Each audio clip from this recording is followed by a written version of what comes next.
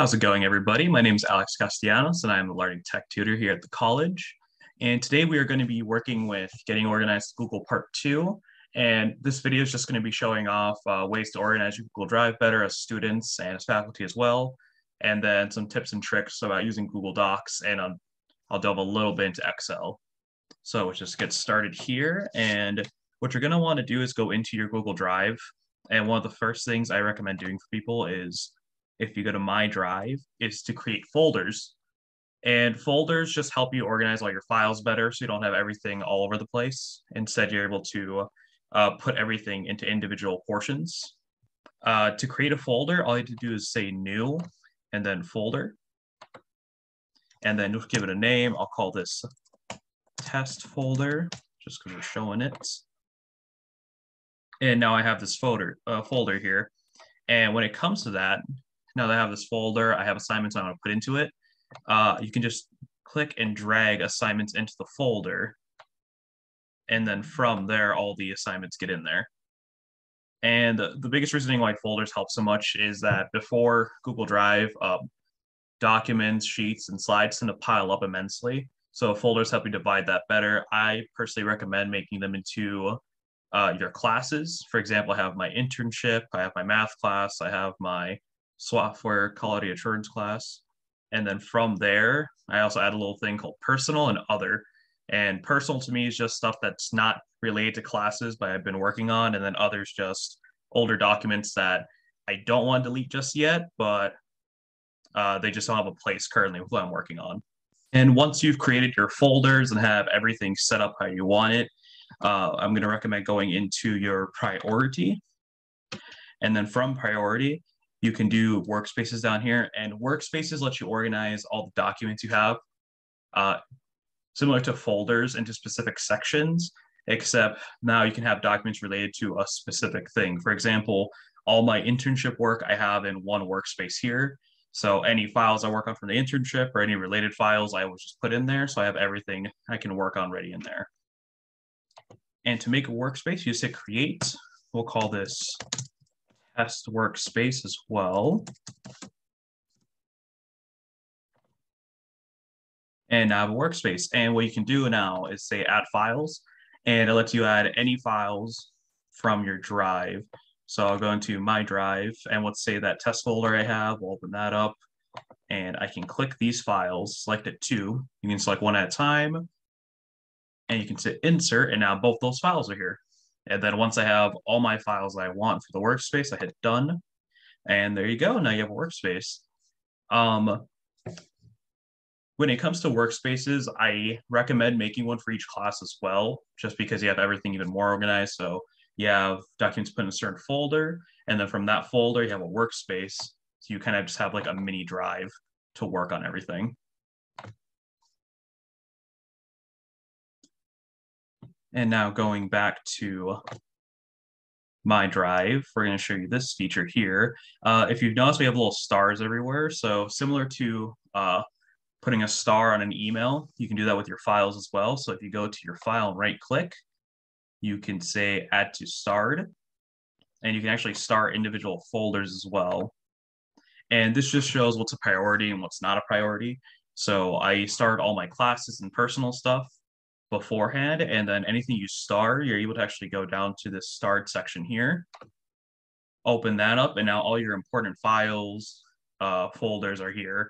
And that just makes it easier for you to like organize stuff like, okay, things that are really important to me that I'm going to be working on frequently or want to keep tabs on, I'll star them and have them saved up here. And then before I delve any deeper, we're going to go back to priority quick. And one thing I recommend people do is if you go to your settings and go to general, it's going to go to suggestions down here. And one of the suggestions is making priority your default homepage. Normally it's actually unclicked, so I recommend clicking on that and hitting done. And what that does is now anytime you open your Google Drive from anywhere, your priority tab is going to be the first one up instead of the My Drive or shared drives. And making priority your main one's really useful because it shows all the files you've worked on most recently, and also all your workspaces are there as well. So the moment you open up your drive, that's exactly what you're going to see, and it works really well. And then another thing, if you're struggling to find certain documents and stuff, you can actually go into your search drive and you can search documents by type down here. Like, oh, I'm looking for a doc, I'm looking for a spreadsheet, presentation, video, PDF. And you can also search it by individual people. So you can find out, oh, I'm looking for this document that I shared with this one person, but I can't find anywhere. I'll search their name and it'll show any document they're related to. And if you go into advanced search or click these tabs here as well, you can delve deeper into finding the type of document, who owns it, where do you think the document is it in the trash, did you star it, um, last time you think it was modified, and even like names on the document, what words can be found in there and stuff. So this is just a really interesting, good way to find old work stuff that you have forgotten about, and you're like, okay, let me just find that again so I can store it properly. And yeah, that's about it when it comes to organizing your Google Drive. And now we're going to move on to Google Docs. All right, and now we're here at Google Docs. And with this, I'm just going to go into some tips and tricks to utilize Google Docs a little better. So one of the first things I want to show off here is going into the template gallery. And what I really recommend with this is a lot of people tend to always open Google Docs, make a new document, blank document, and start from scratch, but they have no idea where they should start with, especially when they're writing like, say, a formal paper, report, or any other type of document. So I always recommend going to the template gallery. And if you're part of the school, you're gonna have two tabs here. I recommend going into general. And then from there, just looking at the different types of templates they have set up. They have some for business letters, they have resumes, reports, book reports, stuff like that, the different formats, such as like report MLA, report APA 6th edition, paperback essay, playful essay, stuff like that. So I always recommend checking that out to see if you're starting fresh with something, looking for a template, using that to make have a base for your paper. Then we'll leave that here and go into a blank document. And from a blank document, we're going to actually look at a few things. So another thing I want to bring up is add-ons. When I mean about add-ons, I'm talking about stuff that you can add to your Chrome as an extension to help you out with Google Docs. One of the more famous ones that's really helpful here in the corner is Grammarly. And when it comes to Grammarly, you can actually just Google it. Yep, Grammarly Inc. And then from there, you can go Grammarly for Chrome, and it goes to a Chrome web store, and you can add it onto your Chrome extension. It's basically just a helpful way to fix spelling errors, bad sentences, getting a tone for your paper and such. And then having it open means anything you type, you can see what needs to be corrected. Are you being clear with your stuff? Is it engaging to the audience? How's your delivery? So it's really useful. And I recommend to anybody just going on the Chrome Web Store as well overall and trying to look for like other extensions and such that help you out and make your papers better. And then also when you open up Google Docs, one of the first things you're going to want to do is open up your file, go to page setup, and here you can actually see how you want your paper to look. So you can go page list or pages. You can select the whole document, or if you're writing stuff down, select certain parts of it. You can say if you want your paper to be in portrait mode or landscape mode, the margins for everything, what type of paper size you're looking for, which helps a lot. So you're printing something out. Not everything's going to be always printed out in letter format. So we have like legal format, executive, different paper sizes, which help a lot. And you can even change the color of your paper. Recommend keeping it simple white, but maybe you're trying to be fun and creative. You can do any color you want. And then you can always do set as default or just hit OK after you fix something. See, now I have this. And another thing I want to talk about is removing unwanted formatting. So when you're working on Google Documents and you're working on stuff from other websites, you're often going to probably, copy and paste more information to quote it or stuff like that. So one of the issues you have with that is that sometimes you might be grabbing the formatting from one page and putting in your paper, causing your whole document to look a little skewed and weird. So to fix that, what you're going to want to do is go to Format, and then you're going to go all the way down here to Clear Formatting and click that. So let's say let's go back to Grammarly here and show. I'm like, okay, by installing extension, yeah, I want to know that. Control C, Control V, looks pretty normal. Gonna highlight that, go to Format, clear formatting, and now it turns it back to the original formatting for the paper being Arial 11. There's no color difference, nothing like that. So it helps a lot there.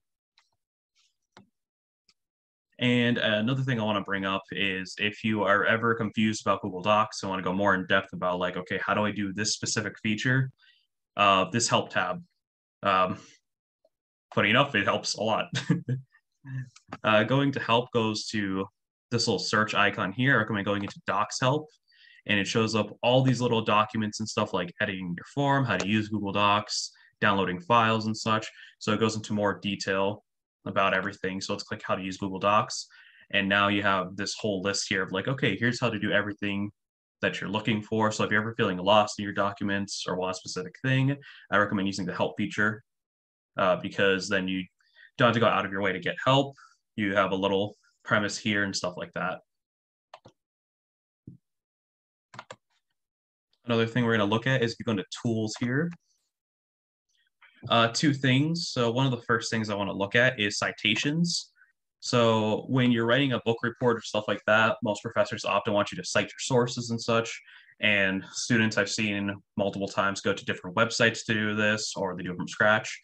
So let's say you're working on a book report and stuff. Instead of doing that, you go to tools, hit citations, open up this, and you click the type of citation you need. Let's say APA 7th edition. And then we'll do add citation source. And then we're going to do, okay, let's get a website and access by website, and then search the URL. So from there, let's get the URL of this Grammarly extension. Control, copy, and paste. Hit search, and it's like, okay, there's some stuff that's missing because, of course, it's not a normal article. It's just a little ad saying like, hey, you want to Grammarly? And then from there, let's say, okay, you can either add the missing information yourself or hit continue. And then, yeah, choose all the stuff that's missing still. So you can say add citation source. And then from here, you can edit it, delete it. In my case, I'd probably just copy over it, Control C, Control V, and now you have a cited source. So that helps a lot. And you can do that, or you can do a better method, which is called insert references. And insert references, you just click on that, and it does the references for you in the proper format. So I recommend that instead, but this allows you to do individual sources as well.